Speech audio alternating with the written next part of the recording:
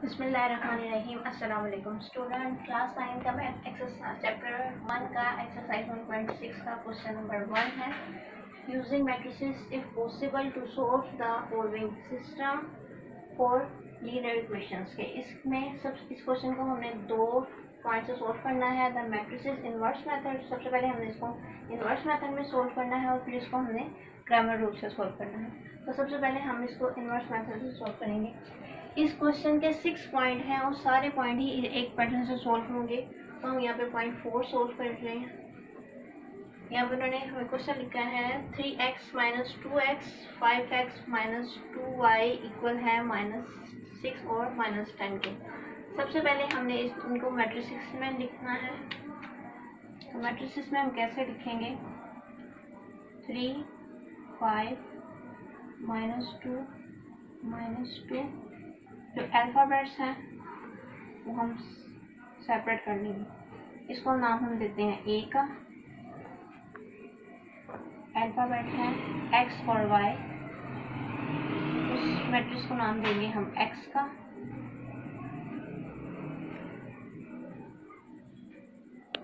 और लास्ट वाला जो है मैट्रिसेस, उसको नाम हम दे देंगे बी का -6 -10।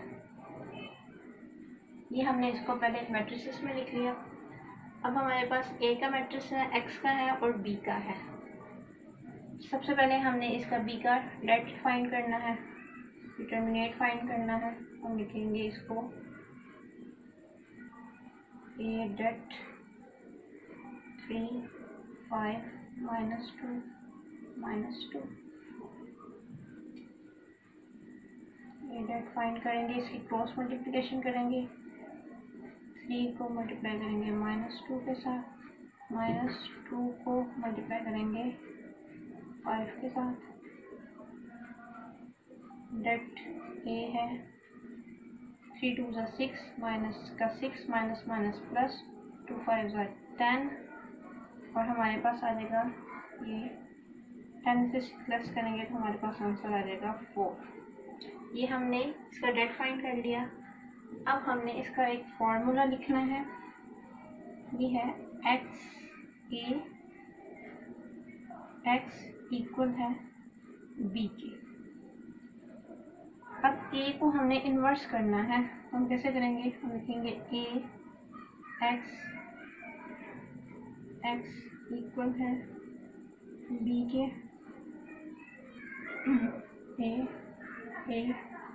ए से डिवाइड हो जाएगा और जब ए को इन्वर्स करेंगे तो हम लिखेंगे x इक्वल है ए इन्वर्स बी के। इसका फॉर्मूला आप इसको सिंपल वैसे भी लिख सकते हैं कि x इक्वल है ए इन्वर्स बी के। अब हमने सबसे पहले ए का इन्वर्स फाइंड करना है। इसको यहाँ से erase कर लेते हैं। अब हमने ए का डेट फाइंड कर लिया। अब हमें ए का जॉइंट फाइंड करना है। हम लिखेंगे जॉइंट ए इक्वल है,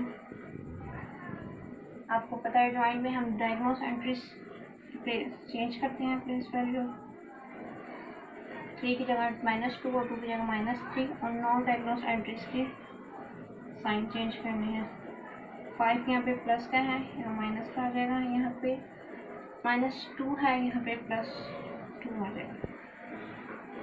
ये हमने उसका अर्जेंट लिख किया। अब हमने इन्वर्स का फार्मूला लिखेंगे। ए इन्वर्स इक्वल है, इसको आप इस तरह भी लिख सकते हो, जॉइंट ए डेट। इसको आप इस तरह भी लिख सकते हैं और आप इसको लिख सकते हैं 1 ओवर डिटर्मिनेट मल्टीप्लाई जॉइंट ए। अब हमने इसकी वैल्यू पुट करनी है। ए इनवर्स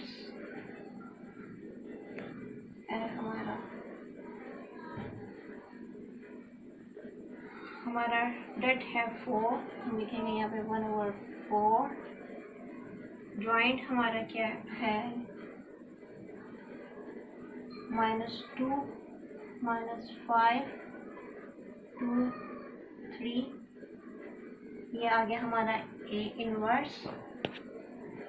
हम यहाँ पे x equal A inverse B की वैल्यू पुट कर रहे हैं और B हमारा जो होगा वो है हमारा -6 -10। सबसे पहले अब एडजॉइंट के साथ B को मल्टीप्लाई कर लेंगे। लिखेंगे A इनवर्स इक्वल है 1/4, -2 को -6 के साथ मल्टीप्लाई करेंगे, -5 को -6 के साथ मल्टीप्लाई करेंगे, ऐड का साइन 2 और 3 को -10 के साथ मल्टीप्लाई करेंगे। A inverse equal 1/4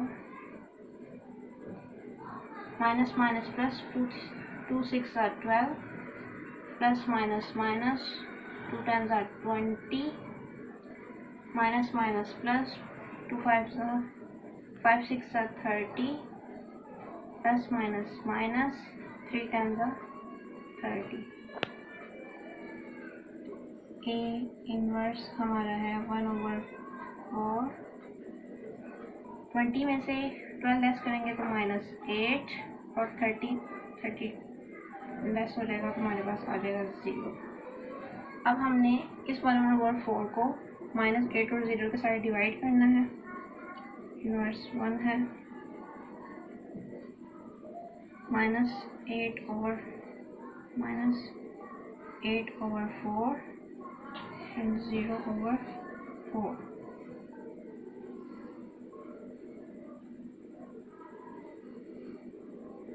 inverse A इसको डिवाइड करेंगे, 4 1s are 4 4 2s are 8 और 0 को 4 से डिवाइड करेंगे तो यहाँ आंसर आ जाएगा हमारा 0। A इनवर्स हमारा है -2 and 0। और आप देखेंगे कि x जो हमारा, हमने x और y की वैल्यू फाइंड करनी है तो x का मैट्रिसेस हमारा क्या है, इसको लिखते हैं x y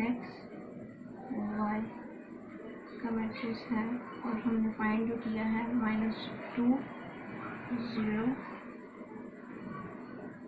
यानी कि x की वैल्यू है हमारे पास -2 और y की वैल्यू है हमारे पास 0। अब आप देखेंगे कि जो आंसर हमारा इन मैट्रिक्स इनवर्स से आया है वही आंसर हमारा क्रैमर रूल से आएगा। हम पहले इसको रेस्ट कर लेते हैं, फिर हम क्रैमर रूल की तरफ चलते हैं।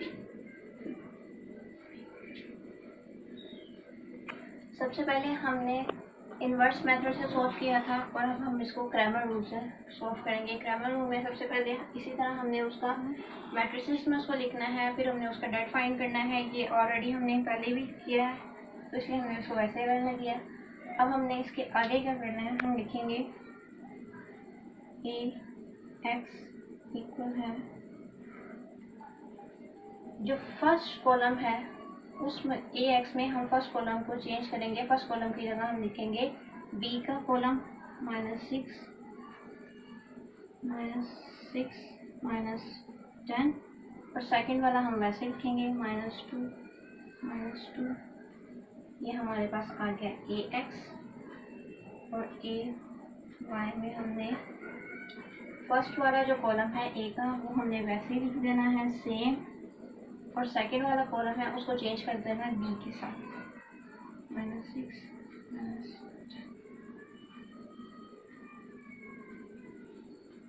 अब हमने x फाइंड करना है तो हम लिखेंगे x इक्वल है Ax date Ax determinate A हमने फाइंड कर लिया हुआ है। अब हमने Ax फाइंड करना है तो हम लिखेंगे x A, इसके लिए मैट्रिसेस हम यहाँ पे ऐसे लिखेंगे -6 -10 -2 और डेट हमने फाइंड किया वो है हमारे पास 4। x इक्वल है अब हमने इसकी क्रॉस मल्टीप्लिकेशन करनी है।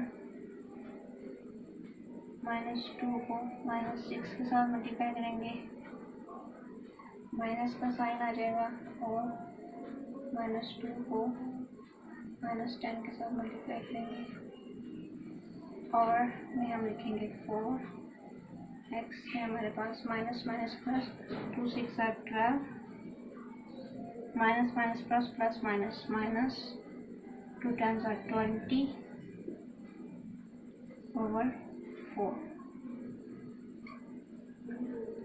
20 में से 8 12 लेस करेंगे तो हमारे पास आ जाएगा आंसर -8 4।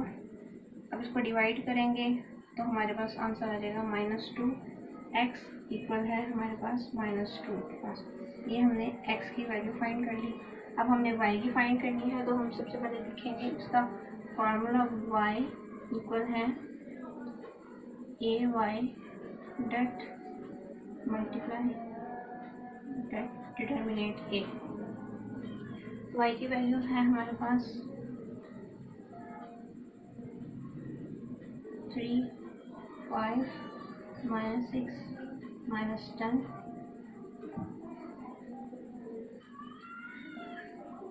डेट हमारे पास है 4।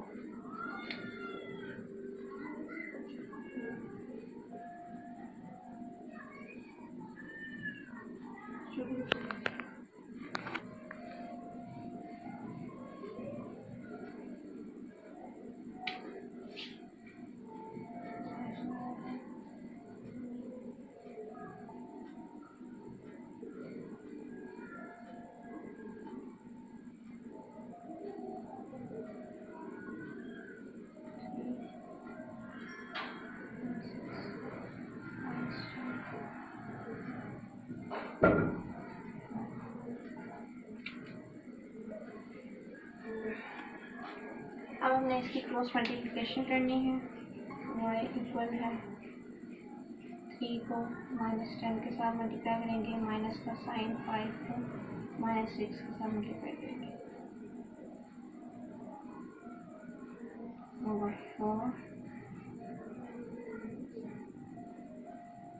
y इक्वल है 3 टाइम्स 30, माइनस का 30, माइनस माइनस प्लस, 5 6 30,